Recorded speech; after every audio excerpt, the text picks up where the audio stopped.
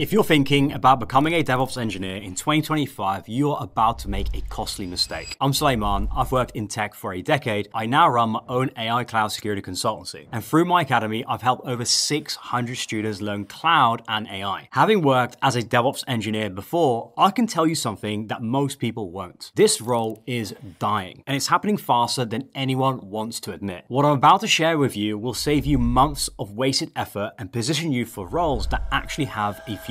But to understand why DevOps is falling apart, you need to understand why it existed in the first place. All right, imagine it's 2015, you are a developer at a company and you spend 3 months building this amazing new feature. You've tested everything on your laptop and it works perfectly. Then comes deployment day, when your code needs to go live for actual customers to use. Back then, here is what would happen. You'd package up your code and hand it over to the operational team. These were the people managing the actual production servers. You'd basically throw it over and say, here, make this work in production. And then chaos. Your code would crash immediately, nothing would work, error messages everywhere, and the operations team would come back to you furious. Your code is broken and it's crashing our servers, they would say. And then you would be like, what are you talking about? It works perfectly on my machine. You must have configured something wrong. This back and forth blame game would go on for weeks and sometimes even months. Meanwhile, the business was losing money because nothing was getting deployed, and software is only valuable in production in front of users. This dysfunction was termed throwing code over the wall. It was insane, but it was also,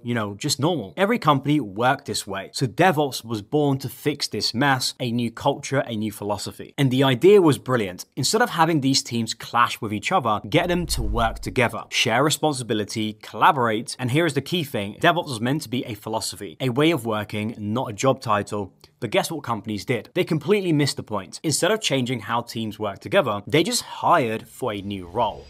DevOps engineer. Problem solved, right?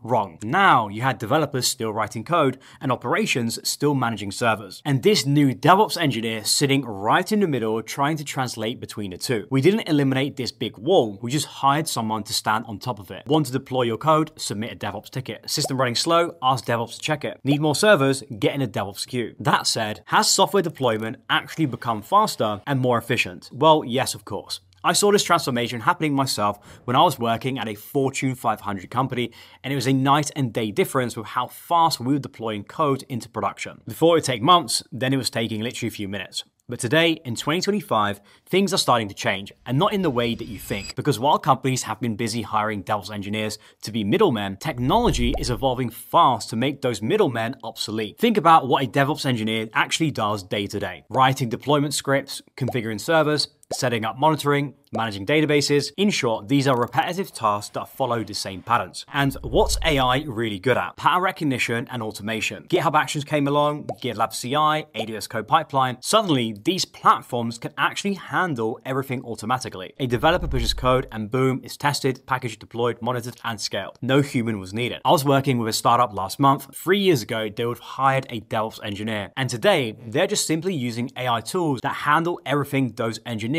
would have done. And it works better, and it works faster, and it never calls in sick. That's where this AI automation gets really problematic for anyone trying to break into DevOps today. From what I'm seeing, entry-level DevOps engineers are quickly disappearing. When AI can do most of the heavy load in any role, those companies are opting to freeze hiring. And this creates a classic catch-22. How do you become a DevOps engineer if all the junior positions have disappeared? You can't get experience if there's nowhere to start. And while AI was busy automating DevOps tasks, something else is happening that most people have completely missed. Companies are realizing that the DevOps engineer was trying to do too many different things. These people were supposed to be managing infrastructure, build CI/CD pipelines, handle security, monitor systems, respond to incidents, and somehow also write some code. That is not one job, that's actually 5 jobs. If you know anything about efficiency, trying to get one person to do multiple roles means they end up producing very little across the board. So smart companies started splitting those responsibilities into more focused roles. Platform engineers grab the infrastructure automation piece. They are building internal platforms that make infrastructure invisible to developers. Click a button, get an environment. Then you have site reliability engineers, SREs. They took over monitoring and incident response. Google pioneered this because they realized keeping YouTube running at scale is completely different than building new YouTube features. Different mindset and different skills, but also different goals. Cloud engineers claim the actual infrastructure architecture. They are the ones who understand how to design systems that can handle millions of users without breaking. engineering. And for me, cloud engineers have to be comfortable with CI/CD pipelines as well as infrastructure as code, because they are not just clicking around in the AWS console. Instead, they are using Terraform, they're building deployment pipelines, and they're making infrastructure more programmable. And that's what makes them so valuable. They can architect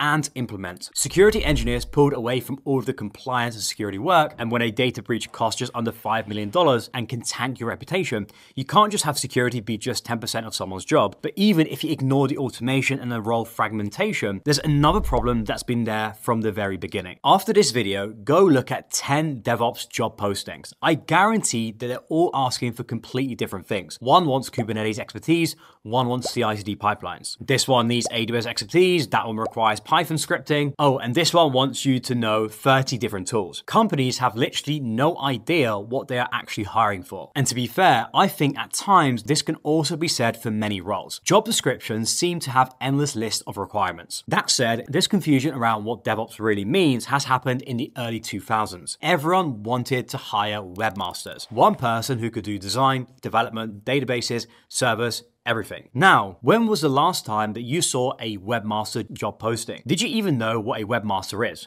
Exactly. The role quickly split into front-end developers, back-end developers, DBAs, UX designers. And I see the same thing happening to DevOps in the near future. So what should you do? Well, where's the opportunity in all of this chaos? Now, to me, there's one clear role that if you're either looking to break into tech or you want to stay ahead of the curve and position yourself where the demand is incredibly insane right now, it's cloud engineering. That is your play. And here is why it's different from DevOps. Cloud engineering is about understanding the fundamental building blocks that everything else runs on. When you know cloud, you're not learning random tools like DevOps. You're understanding how modern infrastructure actually works at scale, how networks connect, how to design systems that are reliable, how security layers protect data, how everything fits together. Every big tech company today runs on cloud infrastructure. Every AI model trains in the cloud. Every app that you use is hosted in the cloud. The cloud computing market is projected to explode from just under $900 billion to over $5.4 trillion in the next decade, with much of that growth coming from AI. And unlike DevOps, which has that seemingly impossible junior to senior gap, cloud engineering has clear entry points. Companies need cloud engineers at every level. They're hiring juniors, they're hiring cloud adjacent roles, and I mean, right now, there's literally over 5,000 jobs in the US alone on LinkedIn. And here is why mastering cloud engineering can actually open up an endless possibilities for your career.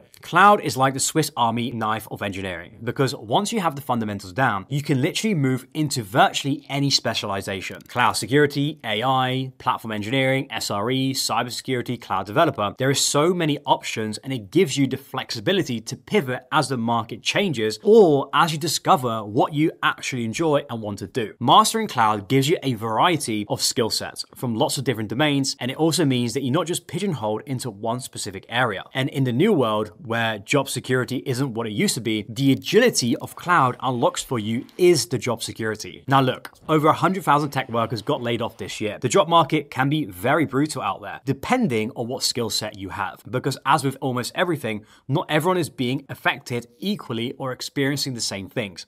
The managers, excess bureaucracy as Andy Jassy calls it, and people doing the work that AI can automate are struggling. Essentially the middlemen. But the specialists, the cloud architects, the cloud engineers, the platform engineers, SREs, cloud security engineers, AI engineers, they are in massive demand. Why? Well, because AI can't design complex distributed systems yet. It can't architect secure cloud infrastructure. It can't make strategic decisions about system design and business impact. These roles require deep expertise and not surface level knowledge. They require understanding principles and not just knowing tools. So here's my advice, and I'm giving it to you straight. Don't become a DevOps engineer. DevOps was a temporary bridge between the old world and the new world, and that bridge is simply crumbling. Don't be standing on it when it falls. The entry path is disappearing, the role is fragmenting, and the title is quite frankly confusing for most. So start with cloud fundamentals, build some real projects, get some certifications, implement infrastructure as code, use AI, show that you can use the cloud to solve actual business problems, and then specialize what interests you and what the market needs. Then you will have the flexibility if you want to specialize somewhere else. But remember, cloud is a speciality in itself. And as always, I'm rooting for your success. Good luck.